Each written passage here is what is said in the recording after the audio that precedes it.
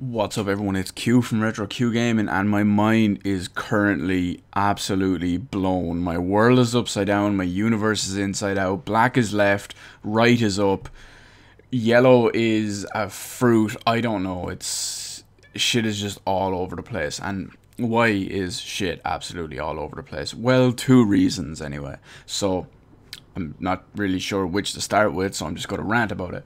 Or ramble, rather. Rant would imply kind of a bad negative connotation. So the last couple of days I've been playing through Resident Evil 1 and 2, which I've completely recorded, but usually I play through these games on a fairly regular basis, maybe every 1 or 2 years, sometimes a little bit more, sometimes a little bit less, but I've been a fairly regular and steady player of them since they released. And especially when they released, I'd play them multiple times a day for months on end. And so, I mean, again, I'm just, everything is all over the place in my mind right now. So, excuse me if I'm well, all over the place. But I'd always considered Resident Evil 1 to be my best and favorite Resident Evil. And that's been the case for nearly 20 years now. And now suddenly, I'm calling that into question, and I'm 99.9% sure that Resident Evil 2 is now my favorite Resident Evil game. And like I said, I play these games on a fairly regular basis, so it's not like, it's not like I haven't played it in 10 years and then I just suddenly turned it back on. I was like, wow, I forgot how good this was, and I'm just in nostalgia mode and in, X game mode. So, I mean, I'm usually fairly level-headed about it, but now it makes so much sense, and it just blows my mind. So, I mean, don't get me wrong, Resident Evil 1 is still an absolutely amazing game. I can't even get a word out to describe it. It's just twisting over my own tongue. But it's just, I mean, it's such a great and important and just, I won't say emotional, but I don't know, it's so like I said, it's such an important game. Again, my words are failing me here, because I'm completely dumbstruck. To those of you out there listening to this, this is a huge deal for me. This basically changes like the last 15 plus, well, between like 15 to 18 years of my life. Something major that was in there has just changed, and now, yeah. So, I mean, like I said, Resident Evil 1, it's still fantastic in what it does, and it's the birth of survival horror. So, I mean, that's even extra points on top of it. But just playing Resident Evil 2, okay, yes, as sequels go, they usually take what you had in the first one, and I'll say improve on it. Most of them I say improve on it anyway, but improve is not always a good thing. Usually, sometimes they go over the top, or sometimes they just change drastically. Hence, why improve was sarcastic. But in Resident Evil 2, that's not the case. I mean, not only had it improved on basically all the systems in Resident Evil 1.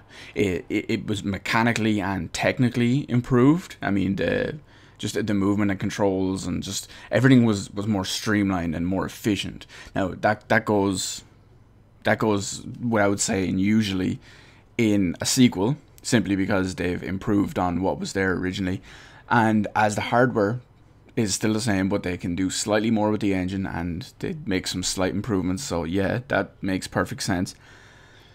But I mean, some of the stuff that was in it is just crazy, and this might even turn into one of those retrospective videos that I keep promising I'm gonna make. But it could turn into a ghetto version of one of them. But it especially, what really did it for me in now, I didn't do it this time, but I mean, I've done it many, many times back in the day. It's just the fact that you could not only play through the main campaign, the first campaign, using whichever of the two characters you wanted, but once you finished their campaign, the fact that you could run the parallel campaign, the other character doing their version of everything at the same time it was going on in the first one, so it would interweave with the story of that you'd already just played. And there's even a part, as I'm sure anyone knows by now, is that there's two specific items that you can either you're playing through the first campaign, and you have the choice to either take them or leave them. Now, if you take them, they're not in there should you play the second one, the second alternate campaign to go with that one. And if you leave them, they're there for the other person. A perfect example is when I was playing this one, I was using Leon. Now, because I wasn't planning on playing Claire's alternate campaign, I took the pack, the side pack, and the machine gun, so they wouldn't be there for Claire. But that's because I wasn't planning on playing it with her. But just the fact that all that kind of thought and detail would go in to this kind of thing on a PS1 game, mind you, is just crazy. It blows my mind, like I said already, and as I'm pretty sure I'm demonstrating. The second thing, this is probably even bigger than the first one, is I was playing Resident Evil 2. Now, when I play my like Resident Evil 1, 2, 3, a lot of my old retro games, usually I will play my physical edition. Now, in the case of the PS1 games, because the PS3 has physical PS1 backwards compatibility, what I do is I grab my discs and I just throw them into the console. So in this time I felt lazy. So what I did was, I've played, a good example is I played through Metal Gear Solid recently, as you saw by a lot of the footage on there, and I used my digital copy of that this time. Now, because of that, it's a European digital copy, which will make more sense to what I'm going to say now in a second. And when I played Resident Evil 1, or Resident Evil Director's Cut, a few days ago, again, that was my digital copy, and that was a European digital copy. But last night when I was playing Resident Evil 2, I did use my digital copy, but it was an American digital copy. Now, I remember not thinking much of a difference at the time. And then when I did turn on Resident Evil 2 for the first time last night with the digital one, the first thing that comes up I notice is you have the PlayStation logo, and instead of what usually says SCEE, which is Sony Computer Entertainment Europe, which is basically on like all my games because, you know, I live in Europe, this one says SCEA, so it's obviously Sony Computer Entertainment of America. And I'm just thinking, oh yeah, I forgot this is the American one. Yeah, that makes sense. That's kind of cute. And I start playing it. I was like, holy shit, this feels so much better than the first one. And I'm just thinking, and I was like, okay, yeah, it makes perfect sense. They've improved the technical aspects from the hardware. They've improved the engine. They've improved the mechanical side of it by tightening it all up and all. And I played it for the next maybe 20 minutes. I was playing it, I was like, oh, wow, this is crazy. It probably wasn't even 20 minutes, actually. I know exactly where it was in game. It was after you get off the bus outside, and as you're running, you've got off the bus and you're running through an open area on the road, and you're about to go into the outer front garden of the police station. And that's exactly where I realized it, running up to that gate.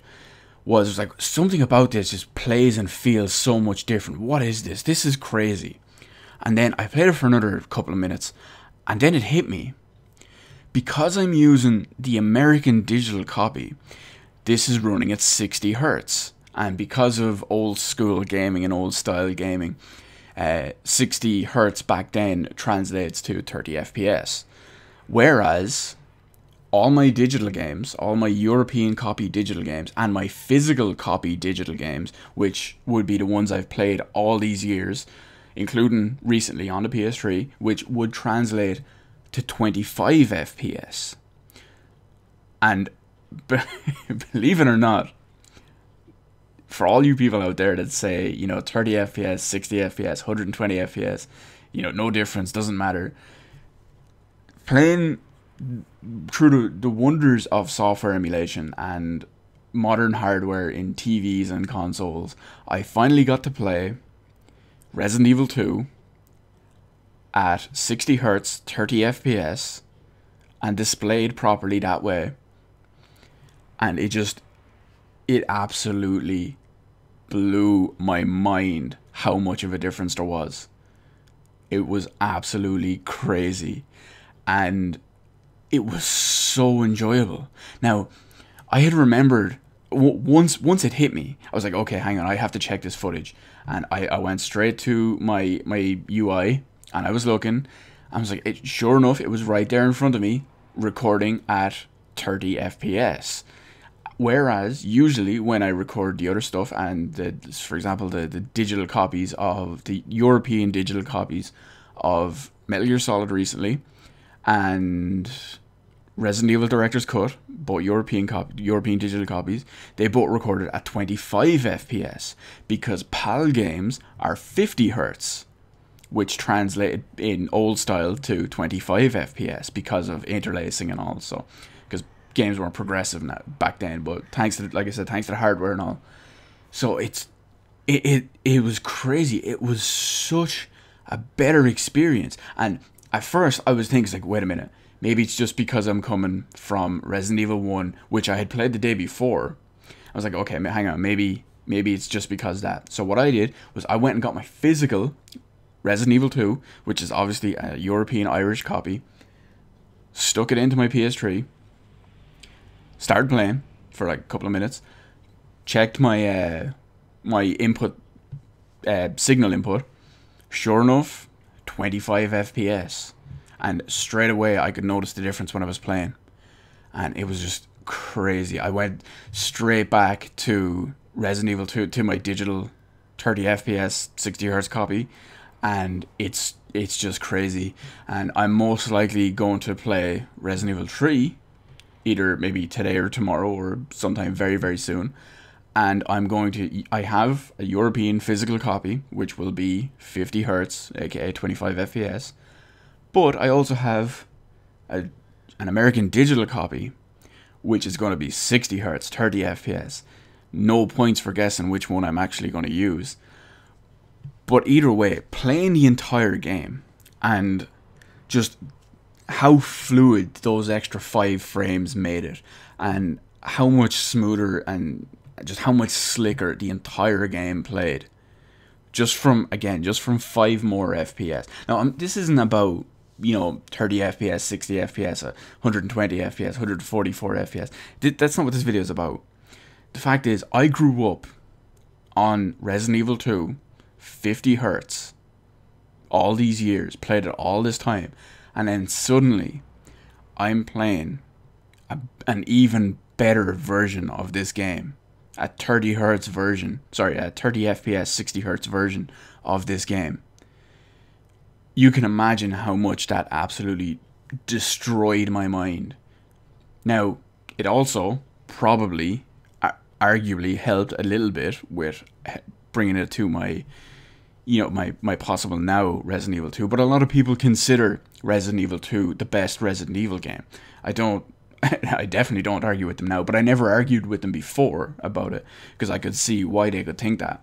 And now, it's just, I don't even know what to say. It's combined with what I was saying at the start of this video, of how my opinion has changed, and just the difference that playing this American copy has made. It's I was going to say astounding, but that's not even, it doesn't express it properly. I just want to say phenomenal.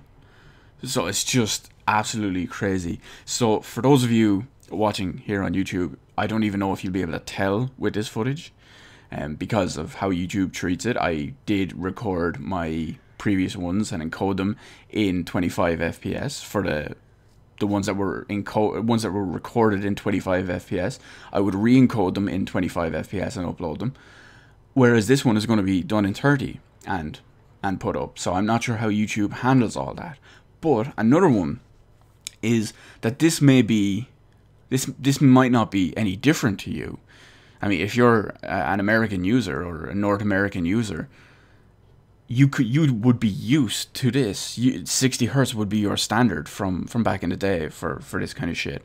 So, this might be an eye opener. Now, what I also find a little bit interesting, and I'm just going to make this the last little point in the video, is that the whole frame rate issue was always there. It disappeared mostly at the start of the PS1 era because it was such a move from, say, when you come from the Super Nintendo or the Mega Drive or Genesis, if you're a North American user again. When you come from a 2D style platform such as those to a 3D style platform such as the PS1, stuff like that would kind of disappear to the wayside because it was such a big, different improvement that was really the focus. But back in the Super Nintendo day, the whole 50 hertz, 60 hertz thing was a big deal, over here at least. Here in Europe, we were always pissed off that we would get 50 hertz games, whereas you would have 60 hertz games in the US and Canada and all that. And especially because even 60 hertz TVs became more common during the Super Nintendo era over here. So yes, when it first released, 60 hertz TVs were either not available or they were just extremely rare. But even after a couple of years of it being released, 60 hertz became like almost widely available, if not an almost standard. Yet everything over here is still 50 hertz broadcast and official standards and all that kind of shit. So it's mind blowing anyway that after all this time, I've again I'm struggling for words. I can essentially play what I will call, I've essentially played, I should say, the definitive edition of Resident Evil 2 on PlayStation 1, and it was just so much better for it. And wow, that's all I can say. But I'm gonna leave the video here anyway because I feel like I've restated the same couple of points over and over to beat them to death at this point, and I'll just keep doing it if I keep talking. So let me know in the comment section below if you've ever had any experiences with comparing an old 50 hertz game versus an old 60 hertz game. If you've ever had anything like that, or if you're a North American user and just playing at 60 hertz was your standard. Let me know if you've ever heard anything from, say, news outlets or other people in real life or online that's like, wow, this looks so. Someone comes over to your house and it's like, wow, this is so different from what I played back in Europe, or if you've always heard whatever in magazines and all, it's like people outraged at getting 50 hertz, and it's just crazy. So let me know all that in the comment section below. Hit the like button, hit the subscribe button. You can follow me on Twitter, details in the description below. Thank you for watching, and I will see you on the rest of the videos in my channel while I go and try sort my absolute existence out at the moment because it's completely all over the place. Thanks for watching, thanks for paying attention to this video. See you again on the videos in my channel.